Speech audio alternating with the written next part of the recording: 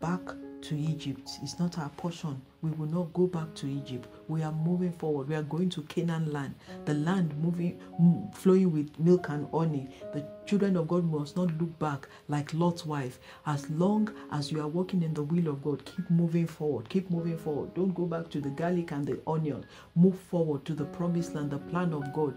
The journey through the wilderness may be demanding, may be challenging, but I would ask you, hold on to the straight and narrow, the narrow path, the line that leads you to destination without turning back, without compromising, and you will reach your promised land.